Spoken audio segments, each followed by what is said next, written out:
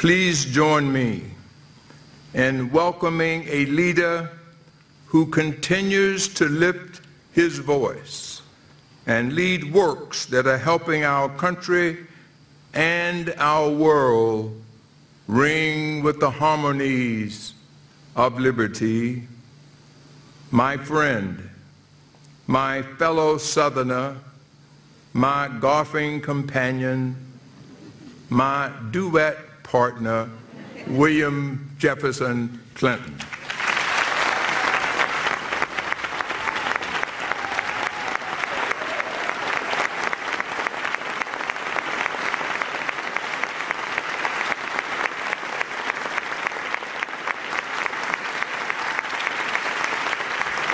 Thank you very much.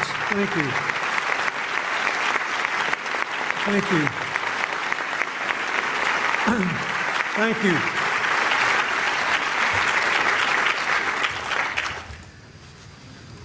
Thank you very much. I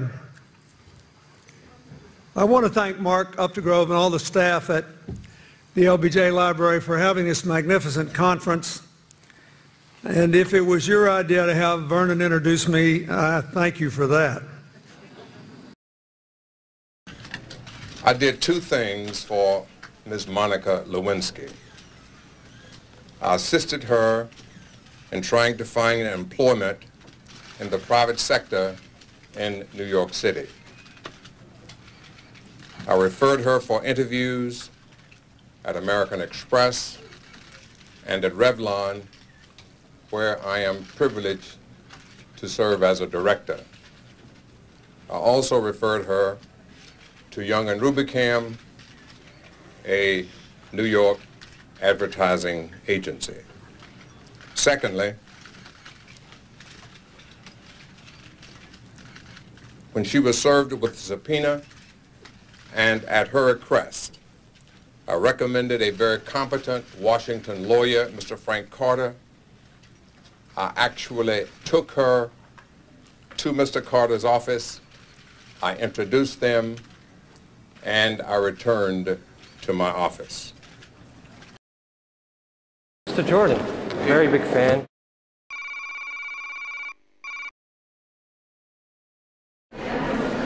Thank you. If I could just ask you, our news organization actually ran into Bill Clinton, and he said you invited him to the 1991 Bilderberg Group meeting. Yeah, I did. My question is, who selected him right before he became president?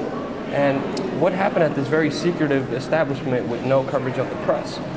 Well, we just had a good meeting. I mean, there's no press coverage. You have international elites in banking, media, corporations, and press meeting in secret. And everybody calls it a conspiracy, and it never happened. Well, it's not a conspiracy. I've been going since 1969. What happens then? We have a discussion. There's an agenda, and we discuss it. Barack Obama put out a report. In 2008. No, he's never been. He's never been there? No. I could just ask, why is there no press coverage of something so important? Because we don't want any press coverage. We don't have to have press coverage. It is the world's elite meeting in secret. Many people say they've engineered this economic crisis to start a one-world government.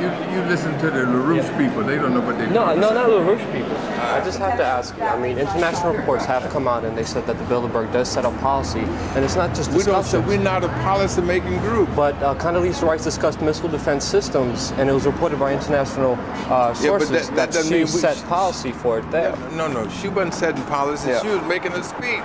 There's a difference. People come together and talk. We don't vote.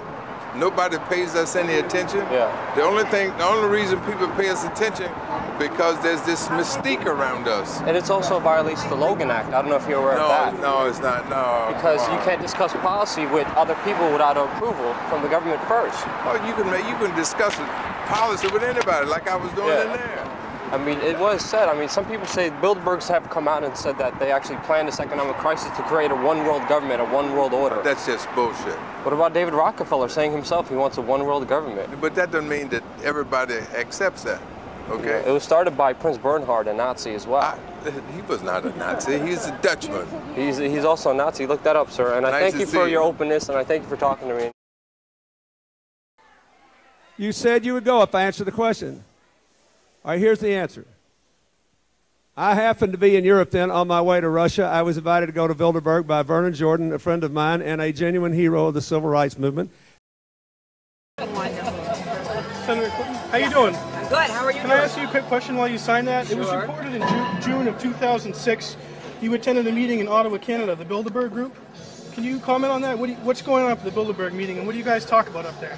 I have no idea what you're talking about. Yeah, you do. I was reported you were up there, and people saw you up there. I just want to know what you guys talk about and meet about up there. Sir, I don't know. Why are they such top secret meetings? I have no idea what you're talking Your about. husband went to a Bilderberg meeting too. I'm just wondering. I'm not being rude or anything. No, I just want to know what happens at these meetings. Well, since I wasn't there, I have no idea.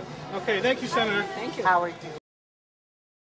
Just as surely as Hillary Clinton is the first lady, Vernon Jordan is the first friend. A quiet, powerful player in Washington, he is the man the president often turns to when he needs either sage counsel or a golfing partner.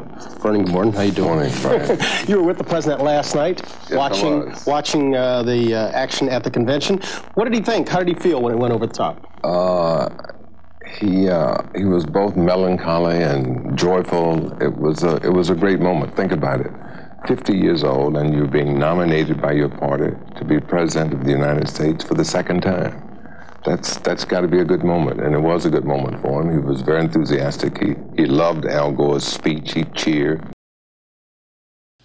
There you see its cover. He's Vernon E. Jordan, Jr., an old friend. He was president and CEO of the National Urban League, a long-time civil rights activist, my New York breakfast partner. And is it true, Mr. Jordan, that you told Barack Obama some 2 years ago you didn't think it was his time? It is true that I said, if you are contemplating it, it is my judgment that this is not your season. I have never been so wrong in my life.